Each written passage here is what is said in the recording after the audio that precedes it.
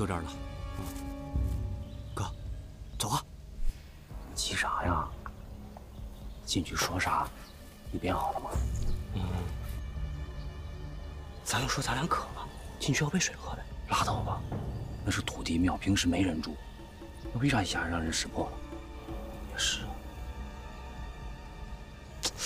那还能有啥办法呀？再想想。哥，这样，咱俩就直接就说，咱俩来这儿是看有没有人，买不买咱们是山货，不就完了吗？直接说呀。啊。也行。咱就说，看着好像有人，就顺便进来问问，要不要咱的东西。行。好。哥，等等，我想尿泡尿。蓝驴上磨屎尿多，赶紧的啊！你先替我拿会儿。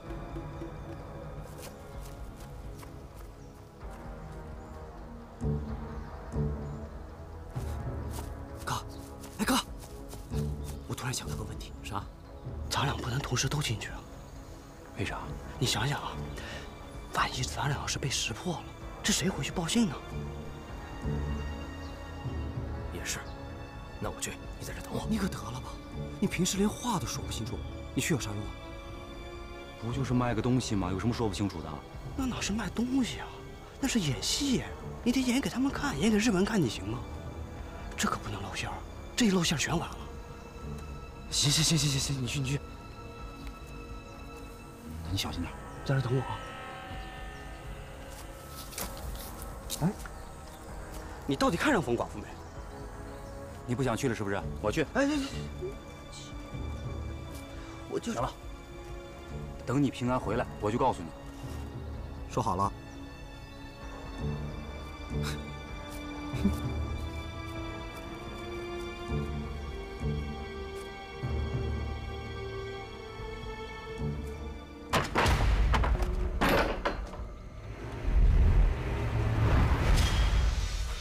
哎呦，这里面啥时候住上人了？哎，你怎么进来的？哎，你们啥时候住进来的呀？你什么意思？每回我去村里卖山货，我都在这歇歇脚。上回来还没人呢。啊，我们是那个勘测测量队的，暂时住在这里。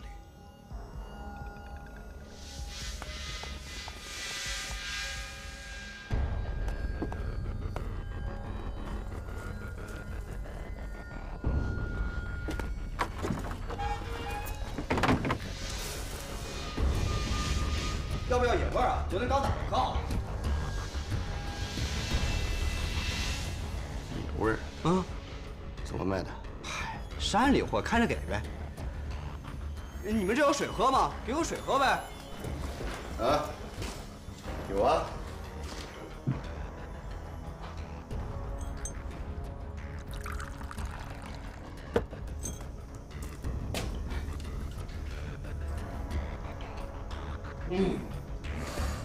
好了，水也喝完了，你看到了，这是我们办公的地方，走呗。啊，哎，确定不要这个？把那兔子给我留下了。行，你看这秋天到了，这兔子都上膘了，可肥了。哎，这个叫野鸡。猎户有句话说啊，宁吃飞禽1两，不吃走兽1斤。什么意思？这个就是飞禽，它的肉啊特别鲜，好吃。那你卖给我兔子？这个便宜吗？这个贵，好吃？那当然了。我也要了。懂行懂行，来，多少钱？2吊钱。来，哟。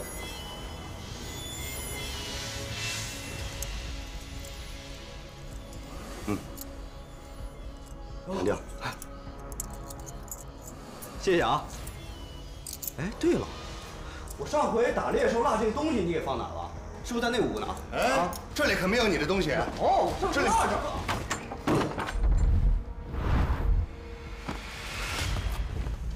这里没有你想要的东西。你告诉我，你是不是猎人？我当然是猎人了，我就是九龙山马棚村的猎户。你不信去问，我叫二娃，你一说都认识我。二娃，这里没有你想要的东西，这里是我们的寝室。拿了你的钱，抓你走吧。我真的可以走了？可以，请。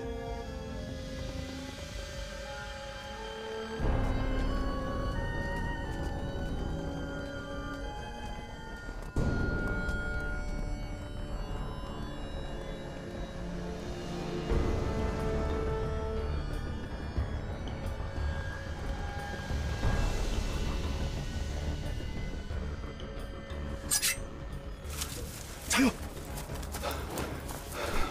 你咋来了？二娃呢？进去了。有人？有。进去多长时间了？有一会儿了。刚才啊，还有人出来，把那门给关了。我这心里不踏实，怕二娃有什么意外。我进去看看。哎，不行，你不能进去，这样太危险了。你在这等着我，万一我出不来，你赶紧去报告。啊？不，陈勇，陈勇，你不能进。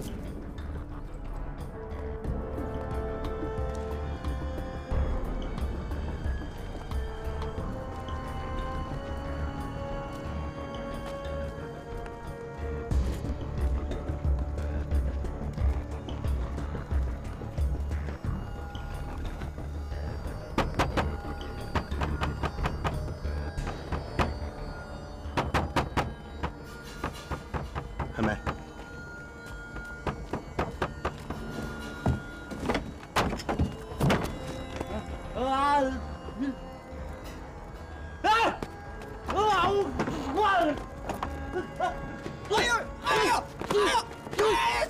哎呀，别打了！怎么老打我呢？他是我哥，是个哑巴。啊！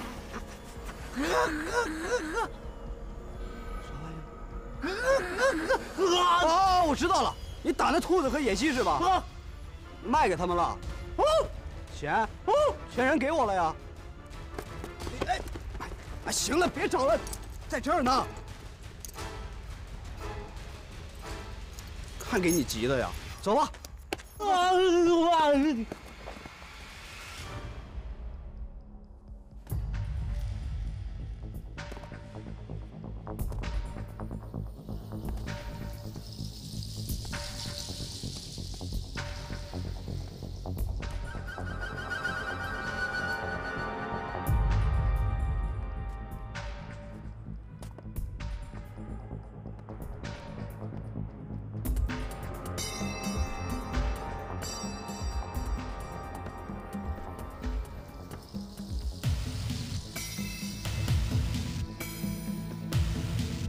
二娃，啊！你看，东家都叫咱们了，几十个人等咱们呢，赶紧走吧。我们得先走了。我走了，走了。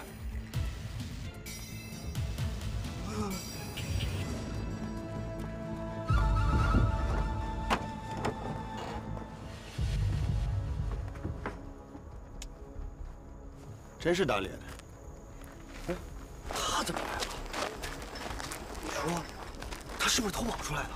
哎，咱们要不要回去报告呀？报告啥？今天要不是他来，咱俩能出得了那院子？也是，今天多亏了他。周围什么都没有，是这样吗？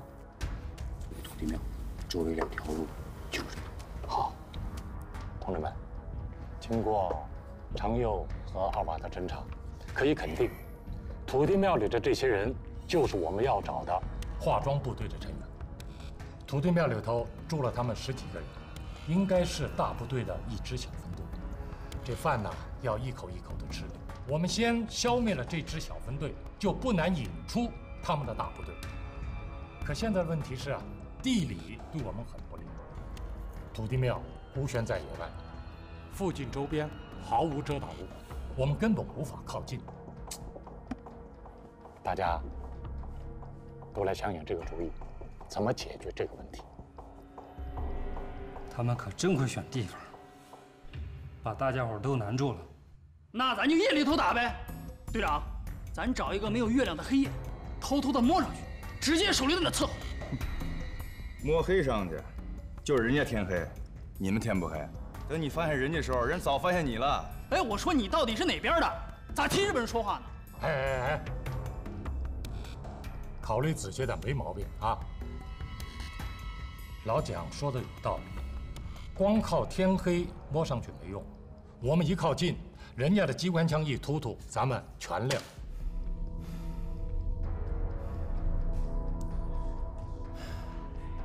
哎，常友，你有什么想法？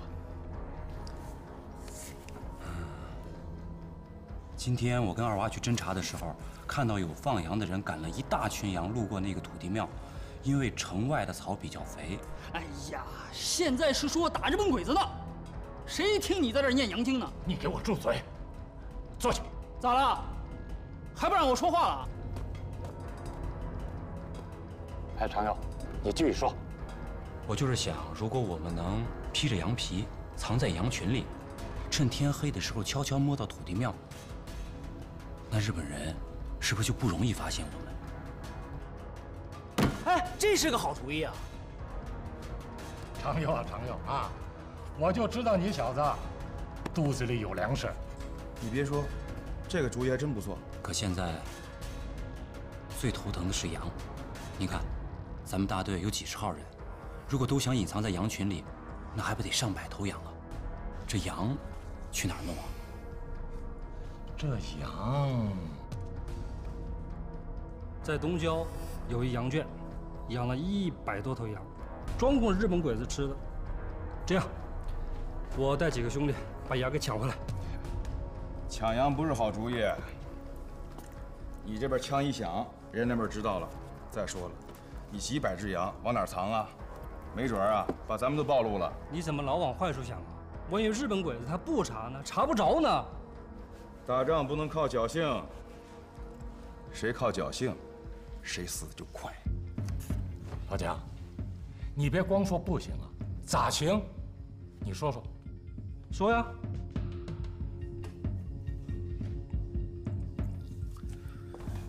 这样吧，具体办法你容我想想。不过有件事情我得提醒你，大队长，咱们的人手不够。啥？人手不够？而且子弹、枪械都不够。说白了吧，就咱们的火力不足。他们不是一支普通的军队，是经过特种训练的部队。就你们这些人，10个打他们1个都不一定够。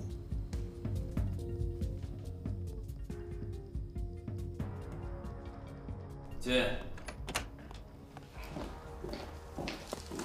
队长，给你运送监听摘要。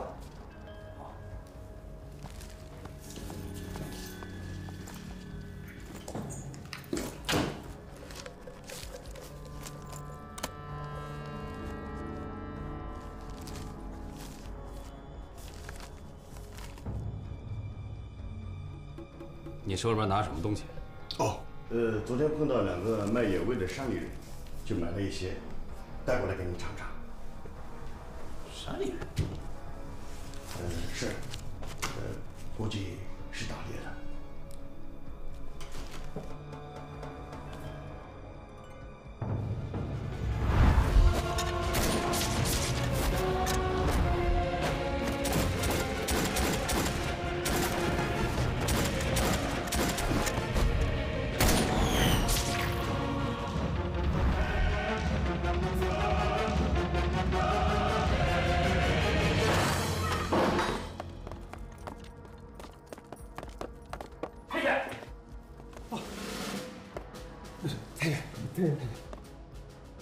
太君，你们干什么呢？吃火锅的。吃的什么呀？这是？火锅。我让你们看羊，你们变成吃羊了是吧？没有，绝对没有。你自己。他就问你们，羊呢？外面天都黑了，外面1只羊都没有，羊呢？哎，太君，千万不要误会啊！是手下有人奉太君之命，已经把羊全都带走了。是。发别路。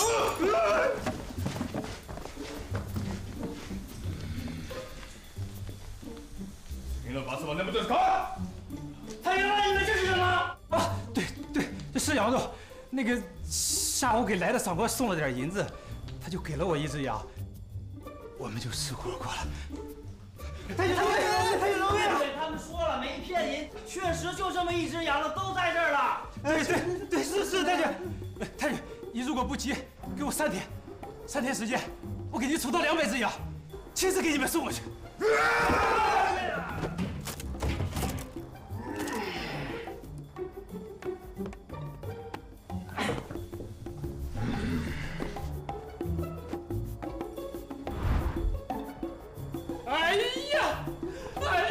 我的个亲娘啊！我的个乖乖，这真家伙呀！太君，你怎么说中文啊？太君，恶狗逮着热食吃啊！你的日本爹坐下天大江山了，一口一个太君，一口一个太君的，再叫太君，我得突突你！太君，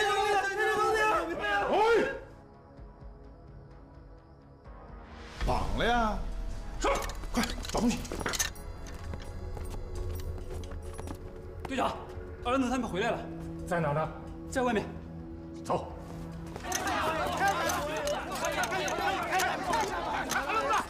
队长，好枪啊！啊，老蔡，是好枪，真是把好枪啊！队长，我缴获的。真是你缴获的？那当然了。来呀，小子！哎，羊呢？羊，这儿呢。不是说一大群羊吗？日本人早咱们一步，一大早把羊全带走了，看来咱们得另想办法了。来，哥几个让让啊，让让！彭大队长，怎么办？咱们不着急啊，再研究下一步的方案啊。好，走。好枪。这枪真不错，来，这我摸摸。不能那么。大家要是没什么意见，我们坚持原计划，仍然进攻。虽然没有了羊群的协助，但我相信我们县大队一定能够打赢这一仗。更何况你们上伪军那儿不也是战果颇丰吗？啊，相信自己一定能够打赢。是。现在刚入秋，山里的雾气重，这也算是帮着咱们隐蔽了。常友说得好啊，我们就是要发挥我们这种主人翁作战的优势。常友二愣子到，你们带20个人从土地庙的正面接近敌人。是。队长，那是我听常佑的，还是常佑听我的？当然是你听常佑的。啥？你让我听他的？你要是再闹，我就不让你参加这次战斗了。你违反纪律的事儿，我还没跟你算账。那行吧。其余的人分成2队，我带领第2队从土地庙的左后方接近敌人。水缸到，你率领第3队从土地庙的右后方接近敌人。是。只要常佑那边一打响，我们就从2侧发起冲锋，3面夹击，争取尽快的消灭这股敌人。都明白了吗？都明白了。明白了。我有话说。队长，如果你们真要打这次仗的话，我申请加入正面攻击的第1小队。我的意思就不让你参加战斗，你还挑肥拣瘦的。蒋耀龙，这次你就跟着我吧，看你的表现，只要你表现好，没人能够埋没你。服从安排。大家各自准备，待会儿出发。是。哎呀，二愣子，你把你这枪能放下吗？我不，人在枪在。我跟你说呀，待会儿你把这枪交给小董，我们队上就他会使，让他好好的熟悉熟悉。枪要有什么问题，赶快找老蔡。我不，我谁也不让碰。枪还是你的，就借人家1晚上吧。我自己会使。你会使？你有多少油水，我心里还没数吗？我该会的时候就会了。二愣子，战场上不容你打哈哈，一点不能错。你要再不放下，咱们马上算账。哎呀，那行吧，那就借他1晚上，只借1晚上啊。哎呀，我说二愣子，你到底给不给？你说你报个他干个啥玩意儿？你又不会使他，你。那咱俩先说好，明天你就教我使机枪。呀，要不我们接着。行，这，明儿我就教你。你先给我，你给我，哎呦，当心点儿，快快。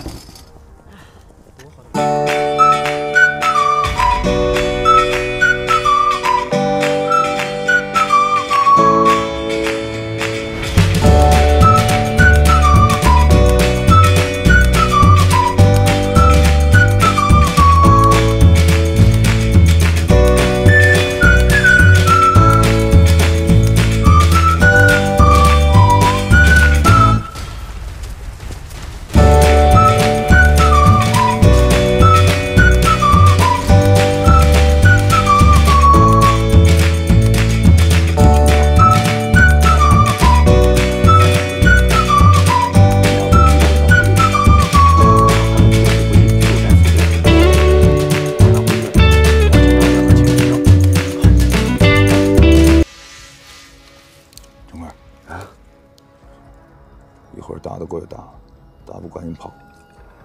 是，弟兄们，行动！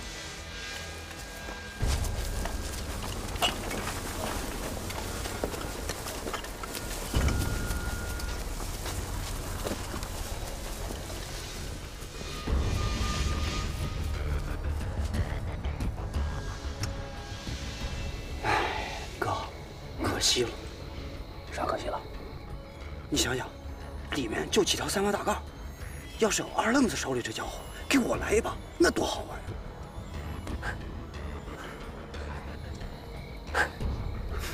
想得美，机枪可沉了，真给你都扛不起来。就是啊，谁说的？我扛得走。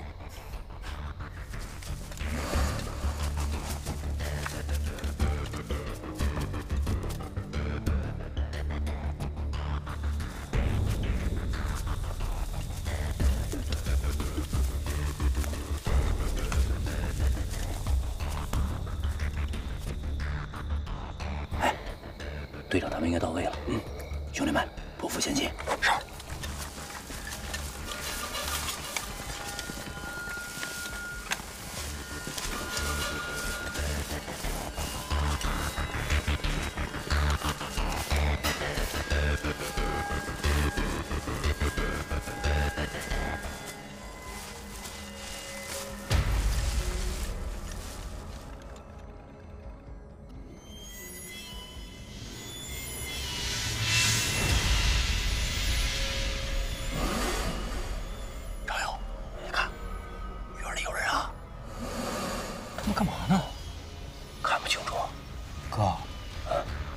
不会发现他们了吧？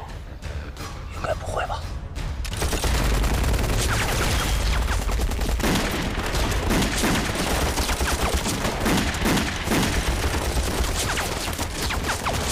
中机枪，二王，你不是他们只有3把大杠吗？哎呀，二哥，百里真没看见他们中机枪。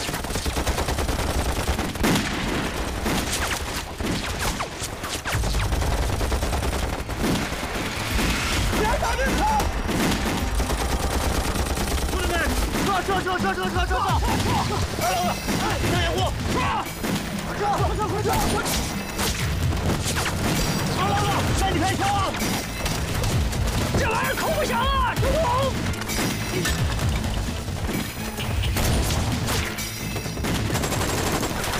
中二3！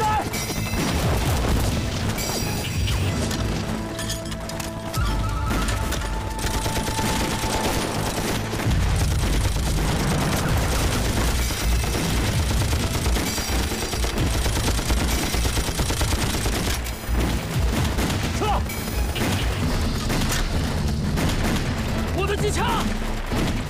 哎呀，二愣！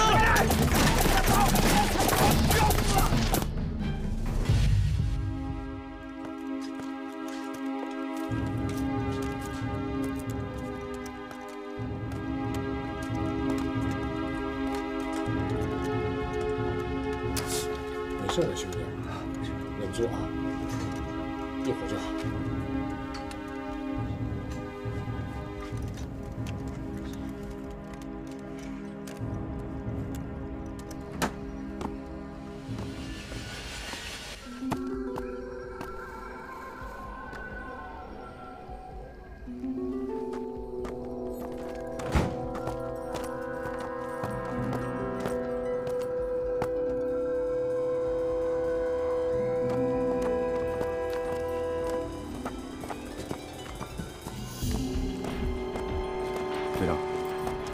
次战斗中，我们损失了4名队员，另有3人受伤。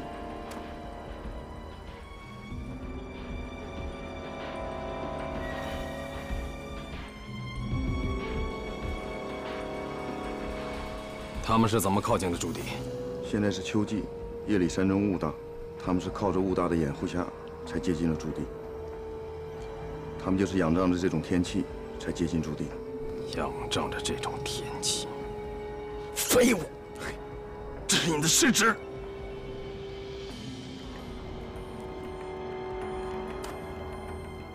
明日稍早，我请求你们警选队继续追击。偷袭者以为他们已经逃脱了，这样可以给他们来个措手不及。拜托了。全体集合！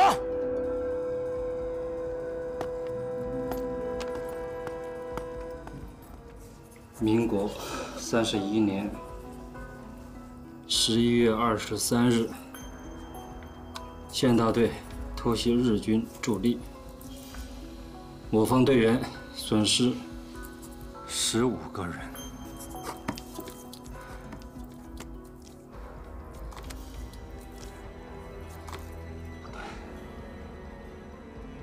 怎么不对啊？这帮子日军好像专门在那等着我们，知道我们要去偷袭他一样。不对，这里面一定有倒腾。那你的意思是说，有人通风报信？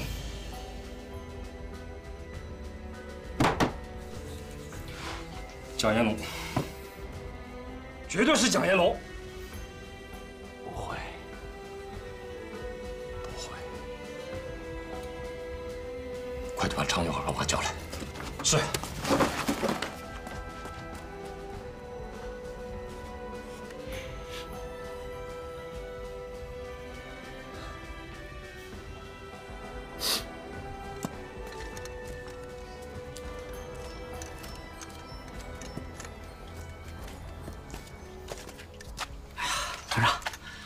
找你半天了。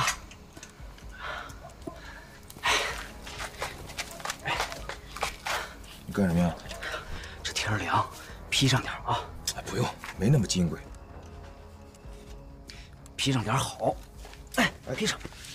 我上个厕所。哎，蒋哥，蒋哥。叫我呢？对呀，是我叫你的。不是，你叫我什么？我叫你蒋哥。哎，蒋哥，蒋哥，你笑啥？哎呦呦！蒋哥，你笑啥呀？好歹咱们也算是生死兄弟了。这倒是。蒋哥，我知道我以前是得罪过你。不过今天，我觉得你挺仗义的。哦，可是我觉得你不仗义啊。我咋不够仗义了？这次行动之前我说什么来着？咱们的人手不够，火力不够。可你说什么？啊？哦，你说我们国民党是什么来着？哦，嗨，你说的是这事儿啊？那个，蒋哥。你当时说的太对了，你就全当兄弟我说话放了个屁。您老人家大人不计小人过，原谅兄弟，好吧？我没那么老啊，没那么老。说吧，什么事儿？蒋哥，你能教我使这机枪吗？不能。为啥呀？我问你，战场上是枪重要还是命重要？当然枪重要了。你看。就凭这一点，我就不能教你。为啥呀，蒋哥？今儿晚打仗的时候，你就为这个破枪，你差点把命都搭上。我教你，我等于害了你。你命都没了，你要枪有啥用啊？那别人可以用啊。那别人也没了呢？不会都没了吧？就算咱县大队没了，那还有主力部队呢。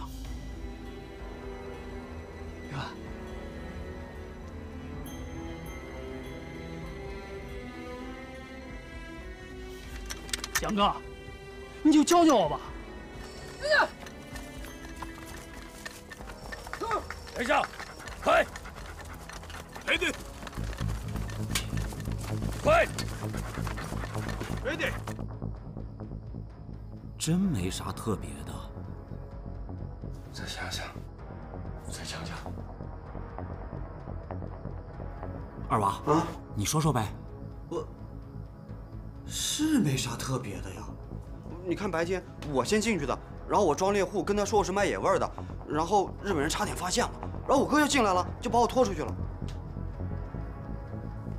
哎，对了，我哥他装哑巴来着，我哥学可像了，在那哇哇哇叫。说哥，你学哑巴怎么这么像？说正事儿。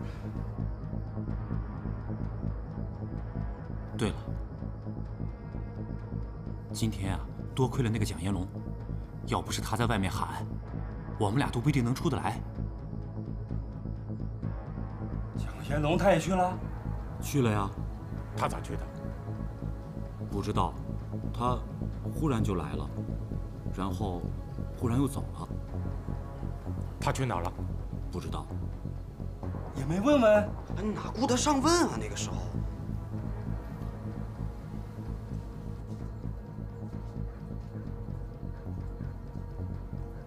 报告，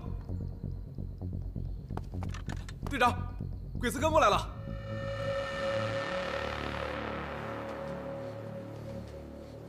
过来吧。集合！全体集合！鬼子来了，马上进山。就来了，哎，就来了，同志们，来，快来，都往身上撒啊！把古文的，你吃的饭，去味儿。来，快，手机文不见了，快，叔，快，叔，小鬼子来了啊！叔，你们先走，我殿后。手机文不见了，咱们根本不是这儿。快，叔，我现在会使机枪了。来啊，往后传。我会使机枪了，你看。叔，你还信不过我？我不一直都是殿后吗？大队长，集合完毕，出发吧。哎呀，叔，你就别耽误了，赶快走吧。行，千万别硬撑，拖一会儿就行了。哎，你要把他们往林子里带，要进了林子，他们就不敢追了。我知道了，叔，放心吧啊。老曹、秃子，带几个人给我留下。是，好。哎，今天就当练手，千万不要恋战。哎呀，放心吧，师傅，我知道了。你快走吧。哎，常佑呢？哟，常佑，今儿可得看我的了啊！嗯，那你可小心啊。哎，走，快走。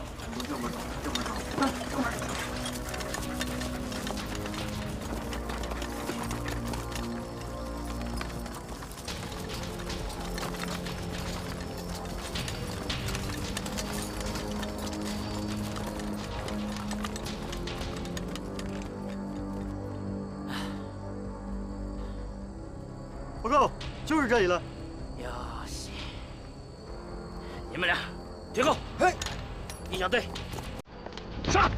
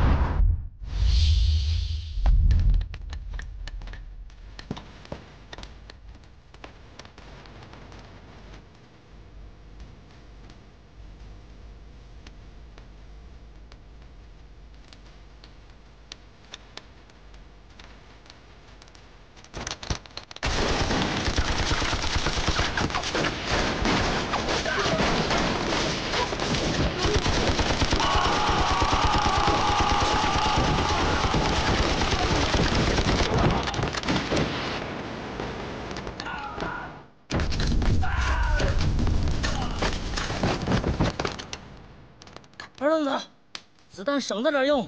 知道了。鬼子害怕了，咱也该撤了。我说，这太多大伙了，咱们得多盯一会儿，多杀几个小鬼子。好。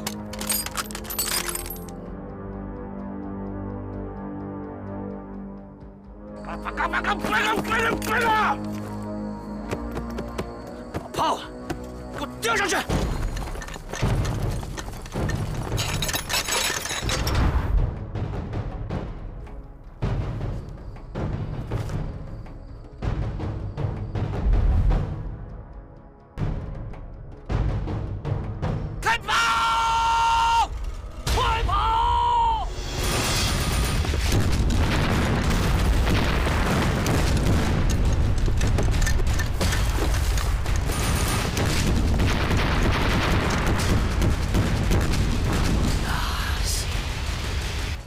第二小队上去，看看有没有活口。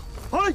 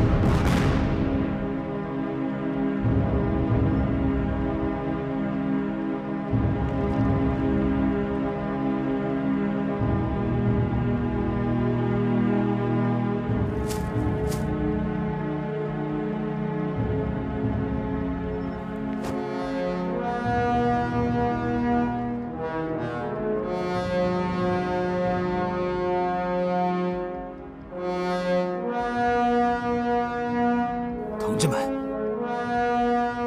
走！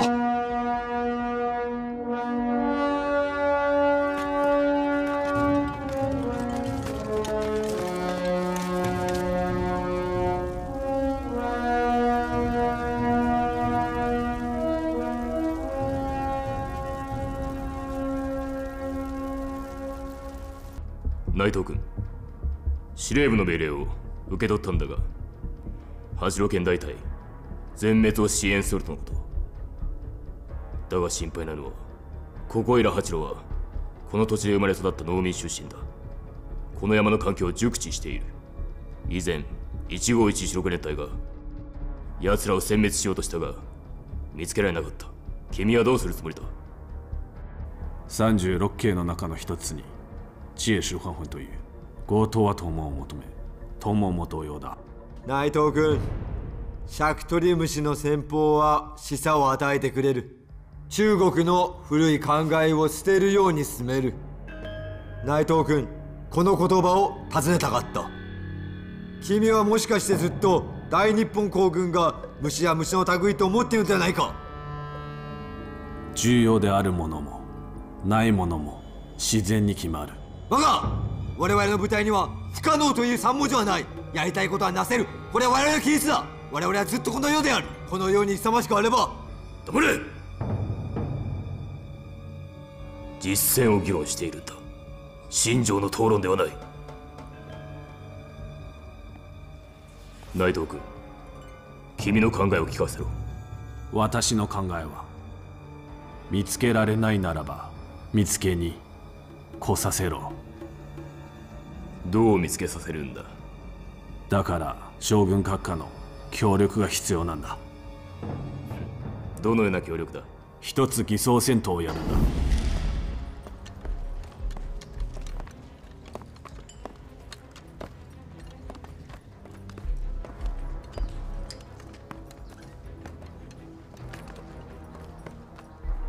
诸位，我们这一次扮演的是一支被打败的部队。刚才看了一下，大家都做得很好，千万要记住，细节决定命运，明白没有？明白。このような偽装戦闘の時は、戦争の場面が必ず必要になる。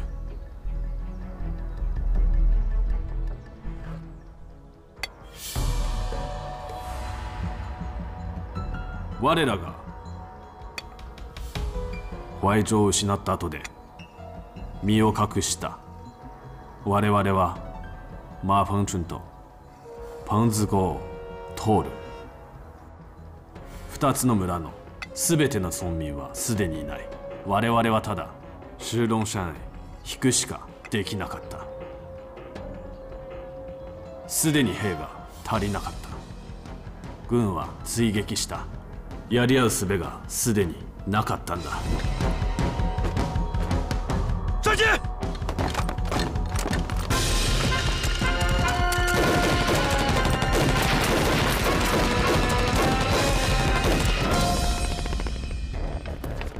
哪来的枪声？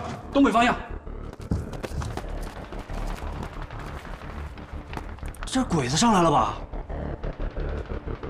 你听着枪声，像是咱们的人给鬼子干起来了。不可能，这没咱们的队伍了。是啊，我也觉得奇怪啊，是不是咱们的人打散了呀？更不可能了，江桥北只有大周的警卫排，没别人了。哎，你听着枪声，得有几十人吧？有了。哎，团长，会不会是陈老先生派人来找咱们来了？要是这样的话，可就麻烦了。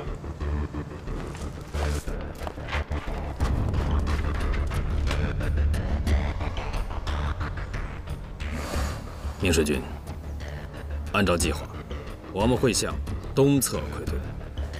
前面有一块岩石，我们会以这块岩石作为屏障，居高临下，以死相守。由于敌我双方兵力差距较大，我部被迫朝东转移。我们很幸运，在东北方向找到一个位置，那里居高临下，易守难攻。因此，我下令依托岩石的屏障，据地利以死相守。你们那里还有多少弹药？啊，内藤君，这次带的弹药非常的充足，放心吧。全部打光。内藤君，这只不过是一场伪装的战斗啊。明世军，我们是要潜入到敌人的内部里去，前提就是这场战斗必须要打得逼真。如果不真的话，他们能信吗？全部打光。好吧。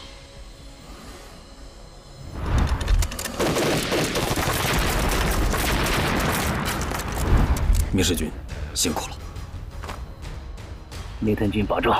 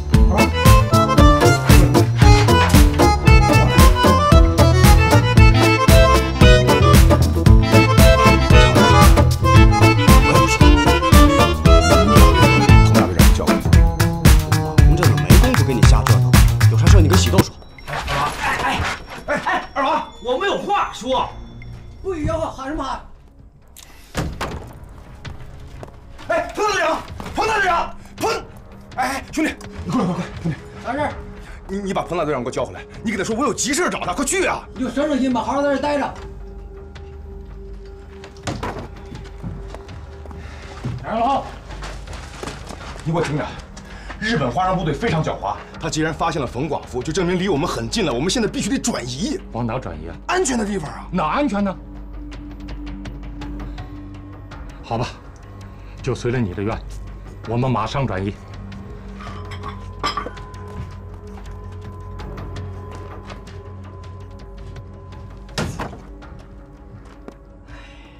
团长，他们是不会听你的了。他们必须听，要不他们就完蛋了。哎，我说团长，还是先想想咱们吧。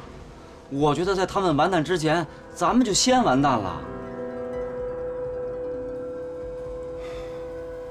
根据我的推算，还有平井军给我们的情报，共产党的县大队在袭击土地庙的时候，他们的人数应该在40到50人之间，死了15个人，还有负伤的。他们现在应该剩下30人左右了。我们现在人太多了，他们见到我们会有恐惧感，不会和我们接触的。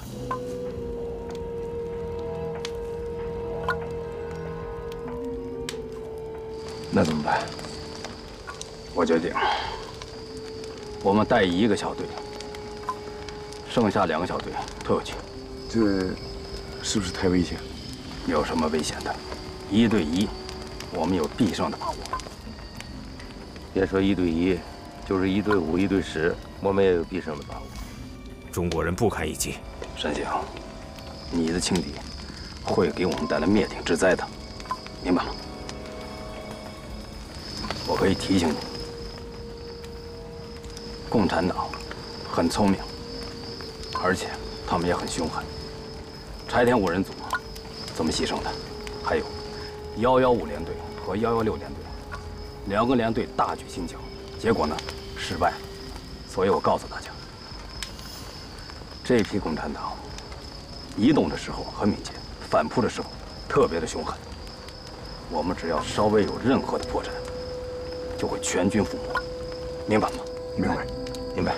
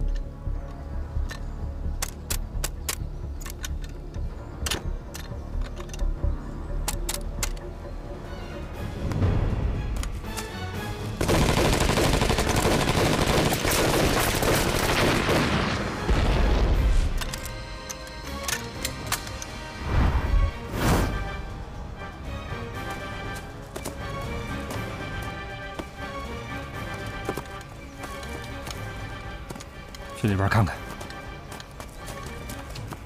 诸位，为了这次演习的逼真，我命令，今天晚饭和明天早饭都不吃了。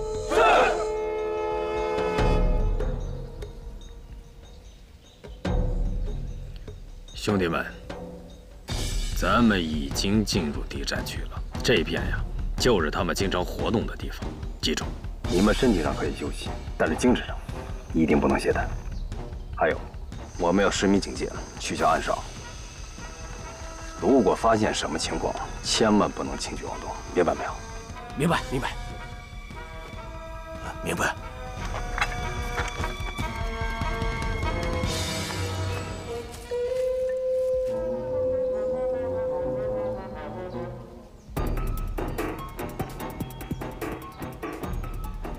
有这帮家伙，怎么办？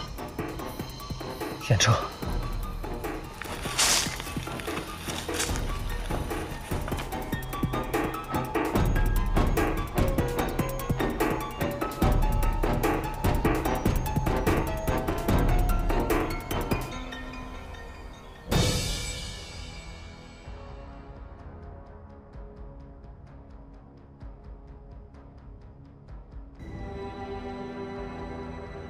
小姚，醒了，醒了，大队长，程勇醒了，醒了啊！醒了。哎呀，程勇啊，你总算是醒了。哥，你醒了，太好了。队长，我们有重大发现。啥情况？人是找着了，就在西山沟里，被打草鸡了。难道鬼子撤了？反正没见着人。走，看看去。是。哎，阿娃，你留下，好好的照顾你哥啊。哎，我在。哎，转移的事儿我就拜托给你了。我去看看那帮国民党的兵，要是没啥事儿的话，我们在西山的联络点见。好的。还有，好好看好那俩货，说不定用得上。放心吧。哎，走走。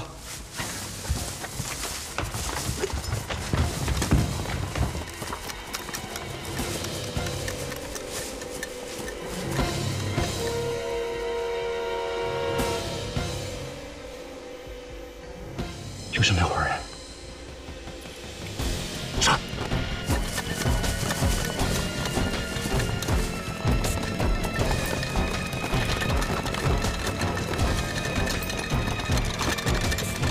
头部举动！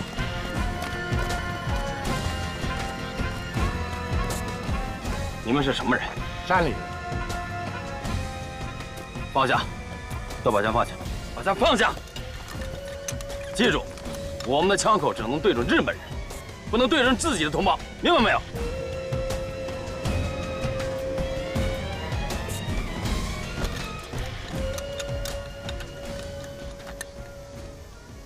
昨天晚上和鬼子交火的是你们？没错。昨天我们正休息着呢，日本人就摸上来了，把我们逼到这儿了。你们还真能打呀！啊！说来惭愧，我们丢了淮江防线，被日本人追得跑东跑西的，真是无颜再见江东父老。这么说，你们原来是驻守怀州的友军部队？没错。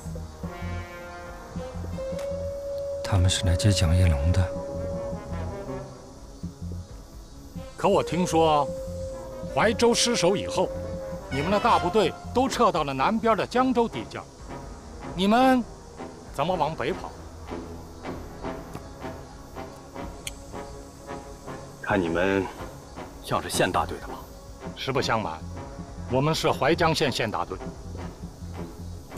这是我们彭大队长。别人姓冯，新五军5团1营的副营长。幸会。你还没有回答我的话呢。实话跟你说了吧，我们正守着城呢，没曾想，日本人就摸上来了，给我们搞了个突袭，把我们和主力部队给打散了。我们本来想着呀，说躲几天，然后南下去找主力部队。后来又让这巡防的日本人给发现了，我们就只好上山，被逼到这里来了。他们不是来接蒋彦龙的？那你们下一步打算怎么办呢？下一步，我们是军人，我们只要还留着这条命，就要跟日本人血战到底。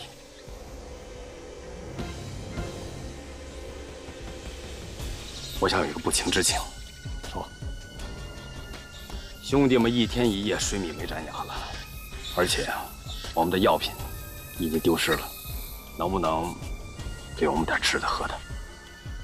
水根，在，让大伙儿把粮袋都解下来，给他们。我们口粮可不多了，废什么话呀！给他们。给吧，给吧，给吧，来，来，血壶，来。兄弟们，都拿着。是吧？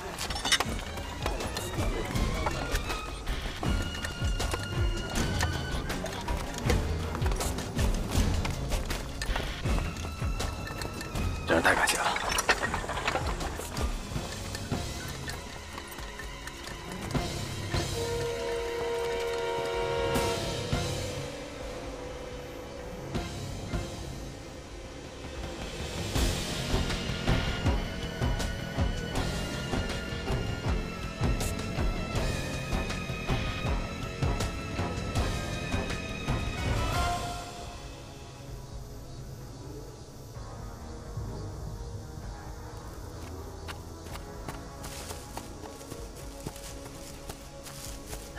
什么情况？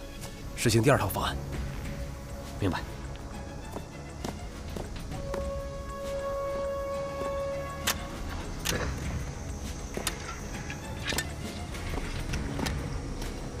饭不能白吃。这2只冲锋枪，就算送给你们的。这不合适吧？再说武器你们还用得上，万一碰上鬼子呢？有什么不合适的？我觉得呀，你们是最需要这些武器的。我一看你们的装备都太差了，我们回去啊还可以领新的。来，拿着。那好，我们就恭敬不如从命了啊！来，拿着。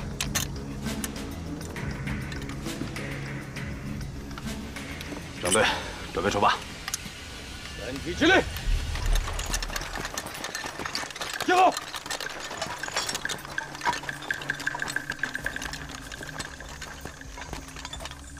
大队长，告辞。向左转，前步走。等等。怎么了？既然兄弟一场，我们也不能这么不讲究啊。这样吧，别的能力我们没有，我们呢，请这帮弟兄们吃顿饱饭，然后送你们渡江归队。韩大队长，爽快人，那兄弟就恭敬不如从命了。彭大队长要请我们吃顿饱饭，大家谢谢彭大队长。谢谢彭大长。弟兄们，我们回山。好。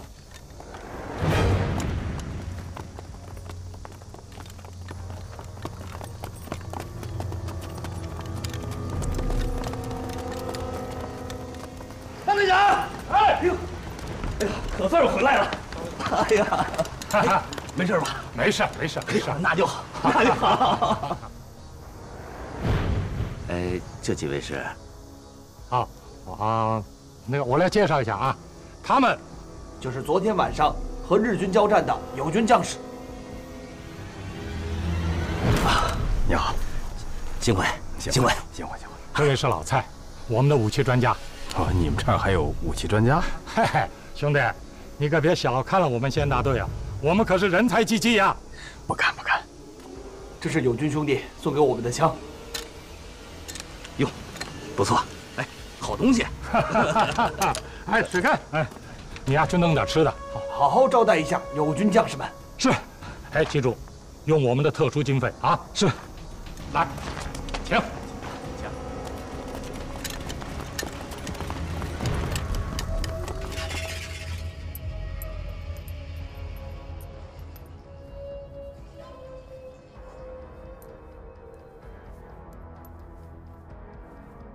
长哥，水哥啊，去隔壁村买酒买肉去，晚上咱们好好吃一顿。为啥？大队长说要宴请那些友军兄弟们。友军兄弟啊，就昨天在山上打仗那波。哎，去不去嘛？算了，我呀想去大婆她娘坟上看看。10好几里路呢。没事儿，我现在身子好多了。常佑，哟，常佑啊，队长来了。哎，你躺着，我好多了。好，常佑啊，我们今天晚上开荤，你好好补补。大队长，我就不去凑那个热闹了吧？哎，好不容易吃回肉，你一定得去啊，这是命令。知道了，我们俩一定都去。好，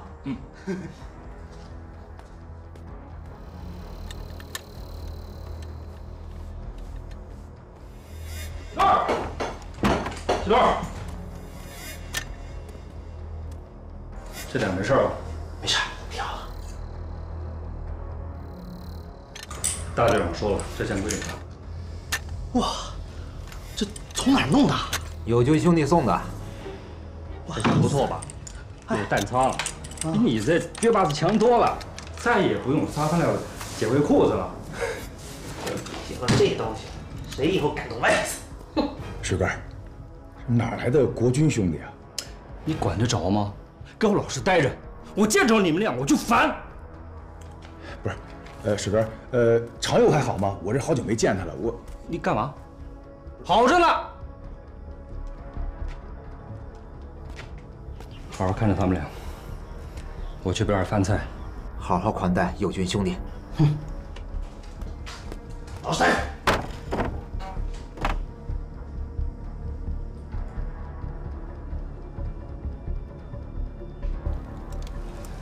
弟兄们，大家静一静啊！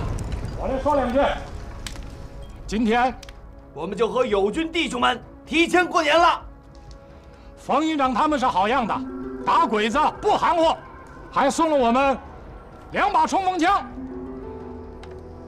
这二愣子要是还活着，知道这事儿，牙豁子都得笑出来啊！好了，不说这事儿了。来，弟兄们，把酒端起来。来。 来，你喝一会儿。难受，不想喝。这些人不了解体系啊。我心里有数，你就放心吧。再说，这个地方咱们又不常来，啊。行，来，冯营长，来，冯营长，来，大队长，坐，来，坐。来，我先敬你们一个。 好，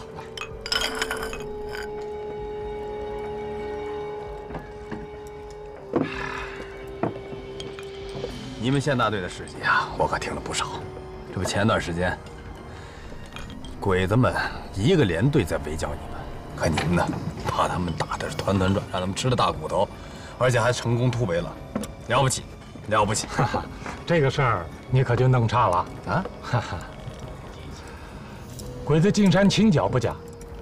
但他们真正吃苦头的不是我们县大队，而是根据地和主力部队被打散的人员，不到20个人。不到20个人，打得团团转，不可能吧？怎么不可能啊？还有让他们吃亏的事儿呢。还有，哈哈，大概2个月前吧，有5个化妆成要民的日本鬼子，也是他们打死的。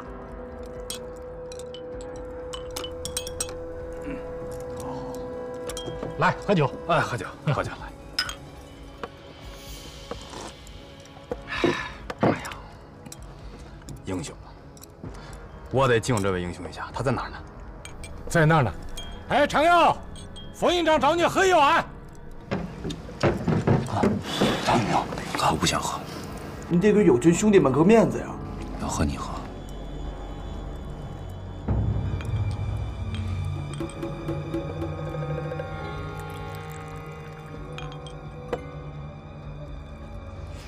兄弟们，有位英雄，我就代表大家敬他一杯。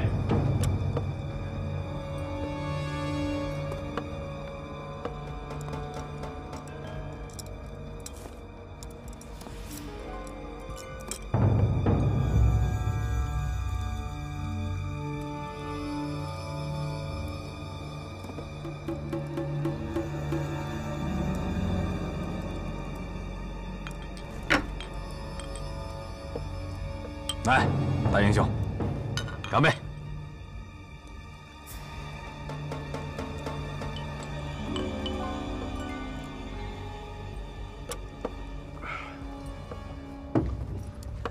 好样的！来，坐。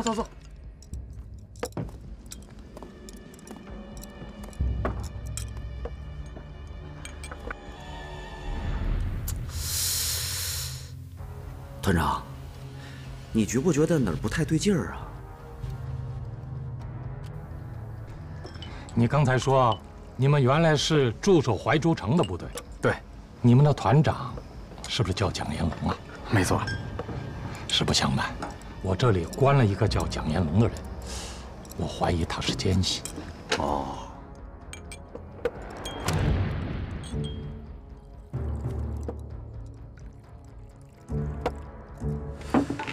我们团长在你们这儿关着。既然你们来了，我就想请你帮我辨认一下他的真实身份。其实呀，这个事儿简单，不过我们团长已经死了。啥？死了？也就前段时间的事儿。我们团长呀，贻误战机，上了军事法庭，现在应该让枪决了。嗨，我就说嘛，一个堂堂的友军团长，怎么可能跑到我们这儿来？那不扯吗？这件事呀，可以去证实。1个月前的联合报，或者是可以去我们军部来证实这件事。那2个人一定是奸细。来，我再跟你碰一个。好。哎，弟兄们喝起来啊！哎，我们弟兄们喝起来啊！来，喝酒，来，喝起来啊！来，大队长，喝一个。来喝，来。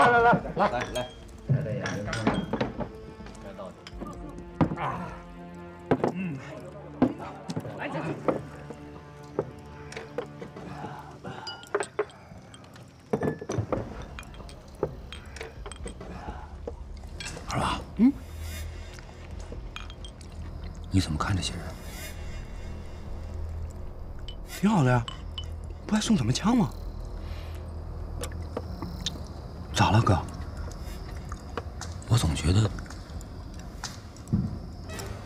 他们有什么地方不对。不对？我觉得啊，哥，不是还没好啊？啊？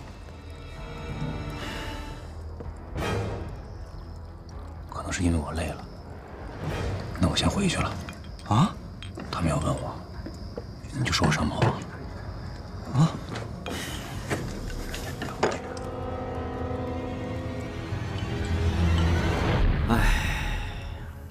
你听听这外面，喝的好像还挺热闹。常勇，肖常勇，喊什么喊？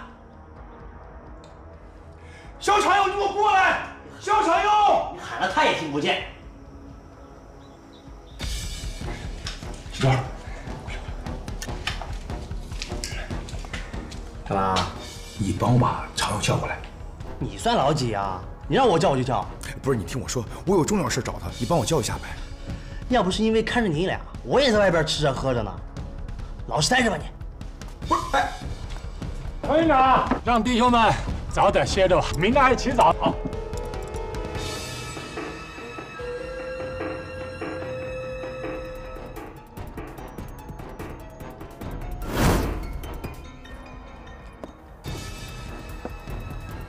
我们团长在你们这儿，不过我们团长已经死了。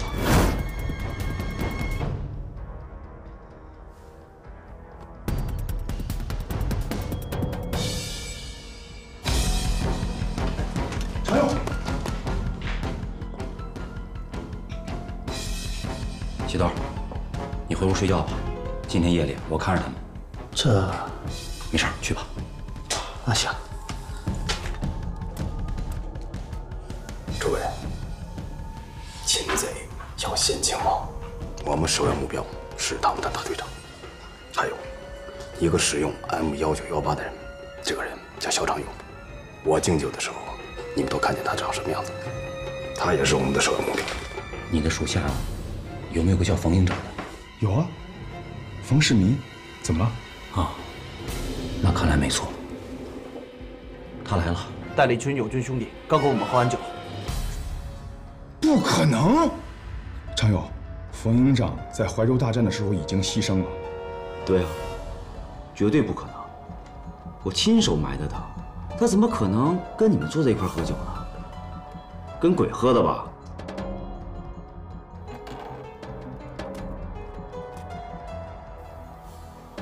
我们这次行动分2套方案。你从后门翻墙过去，把哨卡杀掉。记住，不要让任何人逃离。常勇，你给我说他长什么样？我没看到他的正脸，不过他身边的那些兄弟，他身边的人什么样？你给我说一说，就说话、眼神、走路，你给我形容清楚点。是眼神，我总感觉他们的眼神里有种杀气。第一套方案，用匕首将其杀死。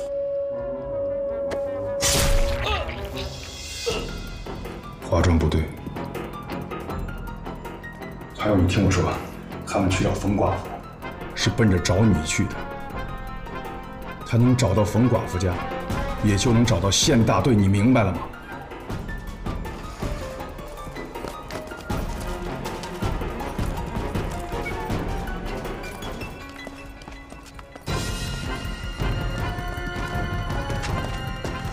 任务完成。开门！你再不开就来不及了。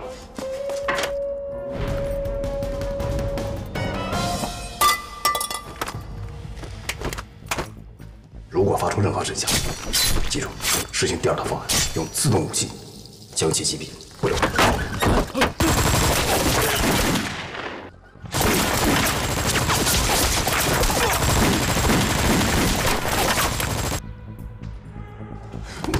哎，你还是不干什么？听我说，现在来不及了，赶紧走，赶紧走！走什么走？二娃还在里面呢！程勇，哎，二娃，二娃！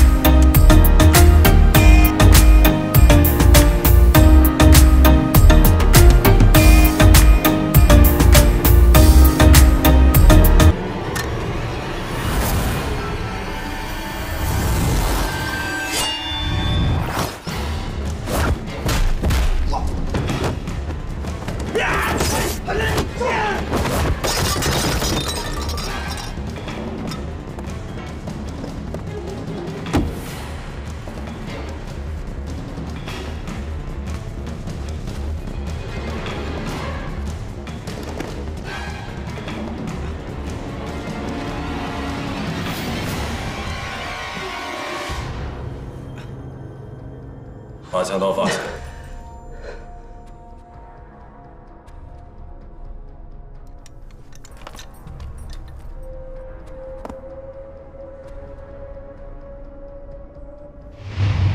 在那儿呢。哎，常佑，冯营长找你喝一碗。张明，我不想喝。你得给友军兄弟们个面子呀。要喝你喝。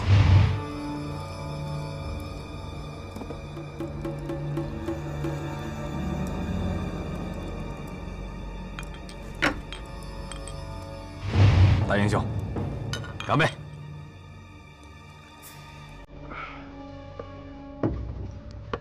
好样的！来，坐坐坐。小程佑，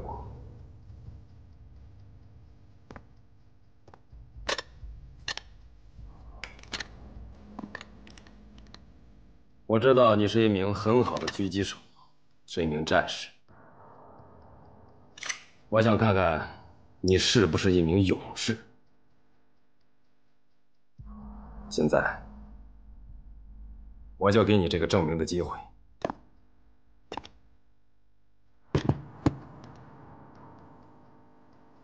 呀！呀！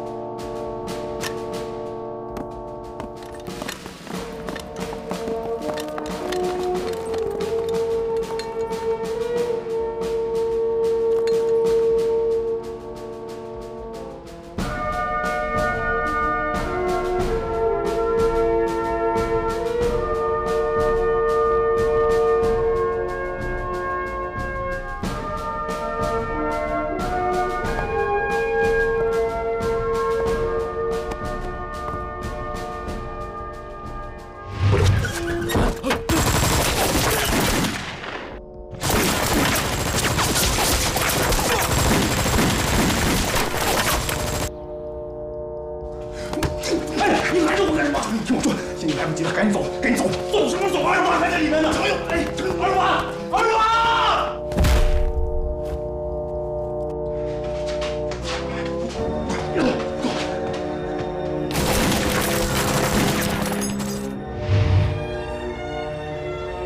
就咱们3个人，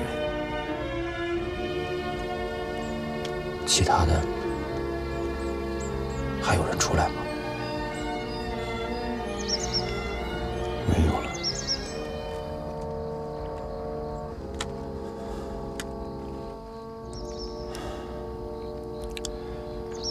你有什么打算？常友，跟我过江。 到江州，你跟着我干，咱们兄弟俩一起消灭那狗娘养的华壮部队。我就想留在这儿，替我的兄弟们报仇。你怎么报仇啊？就你一个人？我还没想好。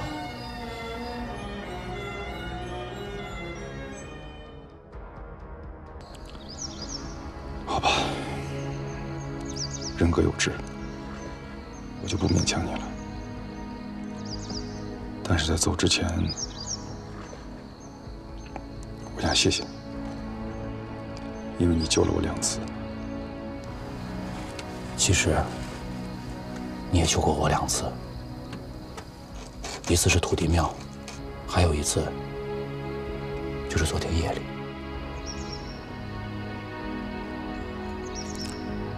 这么说，咱们俩扯平了。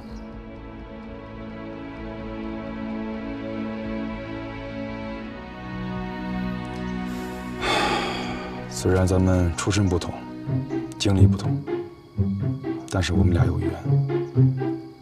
我来，就是冲着你来的，而你也选择了相信我。其实，在我心里。 常友，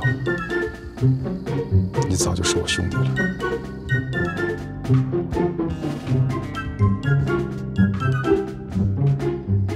咱们俩结拜吧。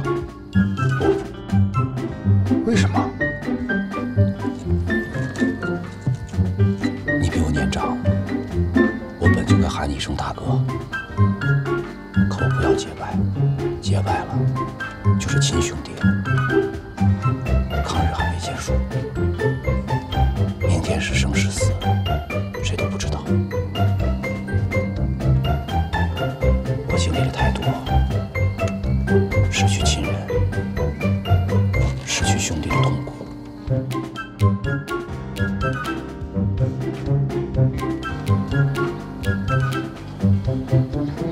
咱们都是有仇要报的人，不能有太多牵挂。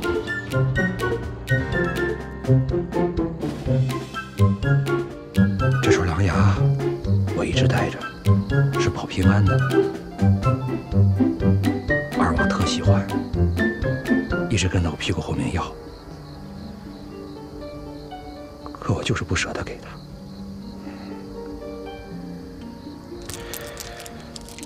送给你，报个平安吧。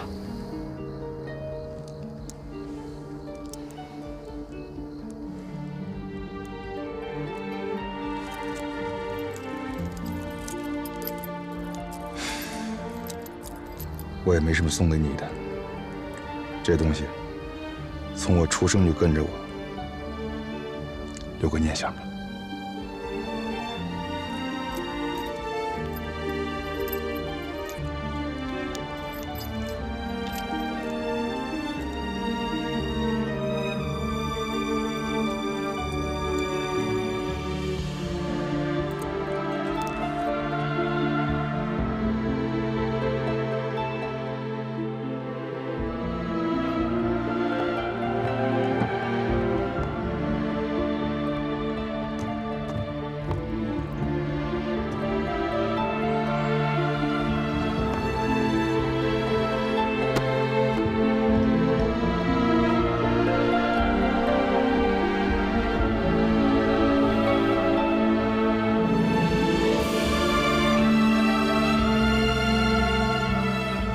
团长，传到了。